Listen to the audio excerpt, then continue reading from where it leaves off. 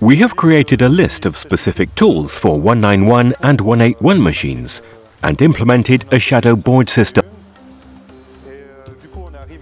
We can see here that the tool is missing. Because this is during working hours, this simply means that it is being used. If a department borrows a tool, it is replaced with a token. In this case, we can see it is being used by applications.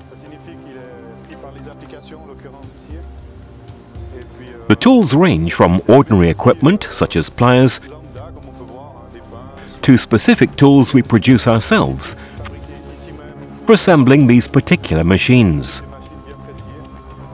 Of course, we need air and electricity, so we have installed reels with guns, and the electricity supply is located behind the column.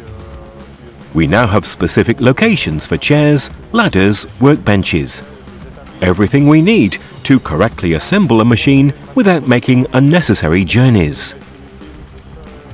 We have identified all the fasteners required to assemble these machines and chosen a Phase 2 assembly location that includes all fasteners for assembling standard and optional equipment.